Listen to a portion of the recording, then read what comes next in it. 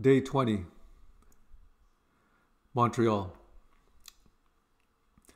I woke a little later than usual, but much better rested than the night before. Car camping in a lovely park right by the water and away from the noise made for a wonderful slumber.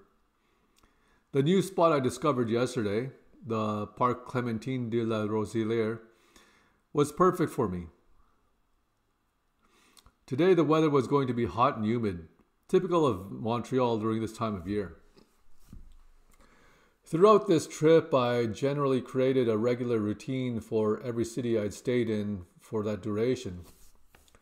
So for Montreal, my routine was to have breakfast at Tim Hortons, head over to the gym, have lunch, and then explore the city. Today's destination was Vieux Port de Montreal, or the Old Port of Montreal. I took Autoroute 40 again, down to the historic center and found a place to park. I started walking through the streets, curiously looking through the windows of old buildings that would have had many stories to tell over the decades of existence. I was greeted by the Notre de Secours chapel as my first major sign of a strong Catholic influence here in Quebec. I continued further down towards the port, where I came across the Grand Roue de Montreal, the famous Ferris Wheel that took visitors up to view the surroundings at elevation. The Vieux Port de Montreal was busy, much busier than I expected it to be. Quite the opposite of downtown Victoria back in British Columbia, which was a ghost town. I walked around, and from the distance I could see the Jacques Cartier Bridge leading Montreal to Ile Sainte Helene and beyond. Exploring the promenade, it seemed like everyone in Quebec, or at least everyone in Montreal, was enjoying themselves and living life as if the COVID-19 pandemic was science fiction. It was an escape from the communist-like restrictions I was experiencing back in British Columbia. There was a zipline that offered high-speed aerial adventure along the promenade, and I did strongly consider exploring this, but I decided to continue exploring the area. Looking back towards where I parked, I seen the rearward side of the Notre de Montreal chapel, with the Virgin Mary looking out towards the St. Lawrence River. Heading south, I came across a lovely pedestrian area filled with trendy shops and cool restaurants. This was Place Jacques Cartier. The Quebecois knew how to enjoy themselves in the summer heat, and by now it was getting extremely hot. I continued north on Place Jacques Cartier I came across the Nelson Monument, a monument commemorating a battle that occurred long before Canada was ever a country.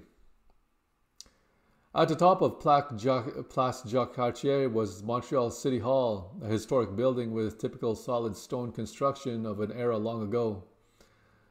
I could only imagine the scandals that occurred behind closed doors here. From there, I headed back down towards the water and explored the street of Rue Saint Paul.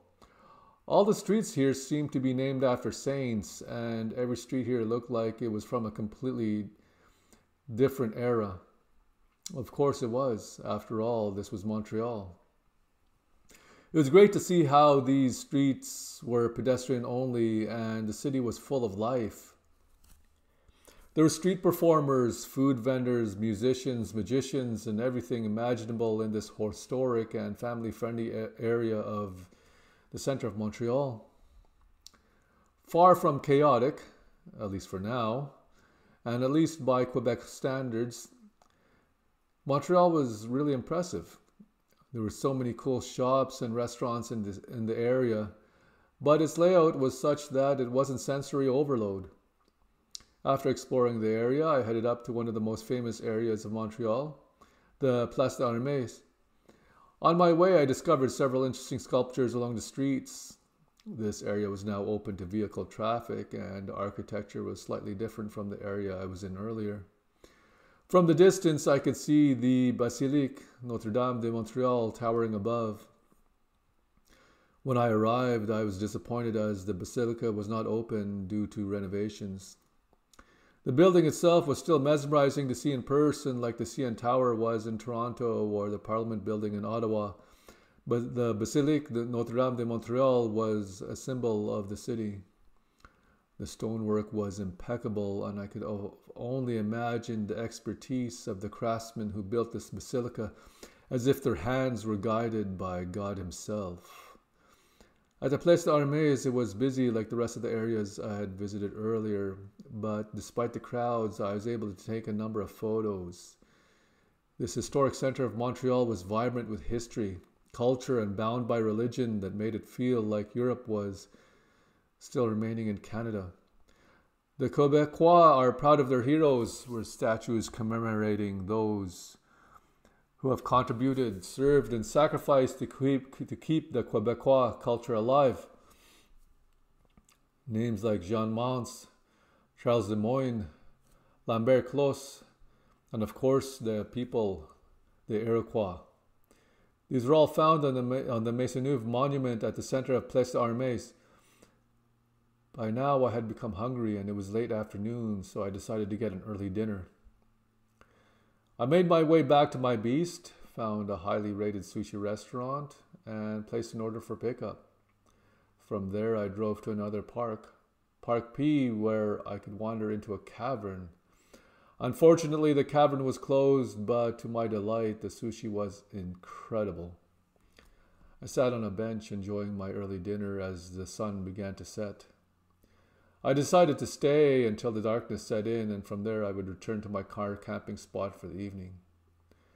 Despite it being somewhat early, the combination of the heat plus the sights I had seen today were enough for me to decide to retire for the night.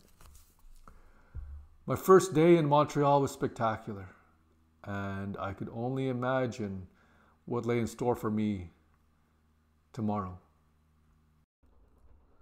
Subscribe to the Travel Experience de Voyage channel.